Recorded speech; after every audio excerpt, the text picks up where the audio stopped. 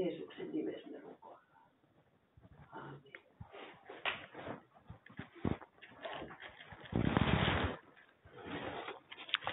Tästä Luukkaan 10. Sä otit tuosta 8. ja mulla on tää 10. Mutta mä vähän juttelen tästä alkuunsa siitä, kun tässä on 70 opetuslasta, jota Jeesus lähettää. Ja Raamattuhan puhuu monessa paikkaa siitä Uudessa testamentissa neuvosto, koko neuvosto. Ja neuvoston, täysmääräinen neuvosto on 70 siellä Jerusalemissa. Siellä on se suuri neuvosto.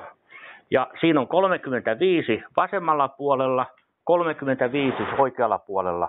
Ja keskellä on yksi. Ja se on se, joka tuo sen esille sen ongelmatilanteen tai jonkun asian. Ja ne on 70 on tämmöisiä rappeja tai tämmöisiä tuomareita, jotka sitten antaa ratkaisunsa kaikkiin asioihin. Ja se asia on se, tässä kun Jeesus lähettää 70 opetuslasta, ne oli muita kuin nämä 12, ja hän lähettää ne pareittain. Ja Jeesus osoittaa siinä, hän antaa vallan niille, sanoo, että menkää semmoisiin kaupunkeihin, mihinkä hän on sitten menossa perässä. Hän sanoo, että hän lähtee perässä sinne, ja se lähettää kaksittain, ja ne olivat uudesti syntyneitä. Jossain kohtaa sanoo Raamattu, tai siis tuossa vähän matkan päässä siinä, että Jeesus iloitsi hengessä, että tosin sinä et ole tätä asiaa ilmoittanut viisaille ja tämän maailman viisaille, vaan yksinkertaisille, mutta se on tarkoitettu nimenomaan syntyneille, jotka ovat uudesti syntyneitä. Ja Jeesus sanoo, ihmisen tarvii syntyä vedestä ja hengestä. Ja hän lähettää ne kaksittain, ja se on ihan sama kuin tämä Sanheritin neuvosto, mikä on siellä olemassa. Ja Mooseksen aikaan asetettiin 70 vanhinta, jotka olivat niin kuin tuomareita, ja ne ottivat niitä asioita. Te muistatte, Mooses yksin alkuunsa teki niitä päätöksiä, ja sitten se nappiukko tuli käymään kattoon Moosesta. Jetro sanoi, että yksinkö sä teet niitä päätöksiä, että jaa sitä valtaa vähän muille. Ja siellä on Israelissa, Mooseksen aikaan valittiin, siellä oli aina 70 eri heimoista. Ja se on niin kuin perintöön siinä tullut sitten välillä vähän paremmalla menestyksellä ja välillä huonommin. Mutta se neuvosto oli täysin Jeesusta vastaan. Jos he olisivat tienneet sen kunnian Herran, joka heille puhuu, ei he olisivat ristiinnaulinneet, vaan se neuvosto. Ja täällä on monessa kohtaa, että ylipapit ja koko neuvosto etsivät väärää todistusta Jeesusta vastaan tappaakseensa hänet. Tämä neuvostosana on, siitä mennään aina ylitse, pompataan se neuvosto, ja se on iso elin. Ja ylipapit, koko neuvosto etsivät Jeesusta tappaakseensa häntä. Kirjanoppineet ja koko neuvosto tekivät päätöksen, sitoivat Jeesuksen, veivät hänet pois ja antoivat Pilatuksen käsiin. Ja taas oli neuvosto. Ja täällä on paljon niitä, missä puhutaan, kansan vanhimmat ylipapit, kirjanoppineet kokoontuivat ja veivät neuvoston eteen. Jopa apostolien teoissa sanotaan, että käskettyään heidät astua ulos neuvostosta, he pitivät keskenänsä neuvoa. Ja tässä on paljon. Ja jopa neuvosto sanoi Pietarille, että käski, että et saarnaa tätä Jeesuksen nimeä. Se on kielletty, että et saa. Niin sehän vankilan ovetkin aukenee ja se menee synagogaan ja saarnaa siellä evankeliumia.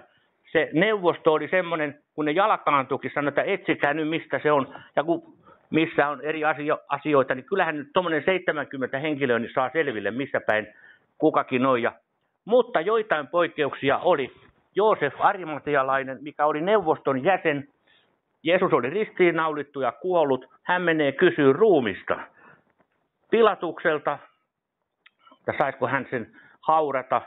Ja hän oli neuvoston jäsen ja hänellä oli se valtakirja siihen voitelemiseen, koska siinähän piti olla tämmöinen rappis tai tämmöinen niin kuin korkea-arvoinen, mikä pystyy voitelemaan. Eihän sitä voi kuka tahansa voidella, pitää niiden säätyjen mukaan mennä ja voidella. Hän oli semmoinen ja siellä oli ehkä joku tarvii vähän ottaa hiljaisemmin, tää kiihtyy vauhti, niin käy pumpun päälle. Niin oli joku toinenkin, joka oli Jeesuksen tykö, meni silloin yöllä ja sanoi, että kertoo siitä uudesti syntymistä, että mitenkä voi uudesti syntyä, tarviiko mennä äitin kohtuun ja että mitenkä tämä on mahdollista, että vedestä ja hengistä ihminen syntyy. Ja Jeesus opetti häntä ja hän tuli niin kuin hänen opetuslapseksensa, että vaikka neuvosto oli koolla aina tällainen, niin siellä oli myös semmoisiakin joitain, ainakin tämä Joosef, mikä oli, ja sitten se Nikodemus, niin jotka ei mielistyneet niihin neuvoihin, tappamisneuvoihin, mutta he eivät tienneet juuri tästä kunnian Herrasta, että mikä on. Niin tämä on semmoinen, mikä mulle avautui ja tämä laskeutui mun sydämelle ihan tämä asia, että tämä on niin ohitte menty tämä neuvostoasia. Ja siinä on ne kaikista korkeimmat päättäjät ja todennäköisesti Saul, joka oli Gamalielin jalkojen juuressa, no olihan hän siellä neuvostossa ollut mukana. Koska sanotaan, että Stefanus kun kivitettiin, niin neuvosto kaikki näki Stefanuksen ja hänen kasvonsa oli kuin enkelin kasvot. Sanoi nimenomaan, neuvosto näki sen Stefanuksen, että ne oli tehneet sen tuomion ja päätöksen siitä Stefanuksesta. Ja niitä on varmasti muitakin, ketä on niin kuin tapettu, koska ne otti vallan itsellensä ja halusi tehdä tämmöistä. Niin tämän pohjalta, niin voitaisiko me lukea, kun meillä on raamatut, niin tästä Luukkaan 10. Tämä oli vain tämmöinen avaus tähän, mutta tämä oli niin hieno löytö tavallaan. Ehkä joku on löytänytkin tämän asian ja tiennyt tämän asian, mutta se, että niin kuin se neuvosto, ja kun Jeesus lähettää ne 70, hän asettaa tavallaan sen neuvoston voiman siihen. Ja kun Jeesus sanoo, että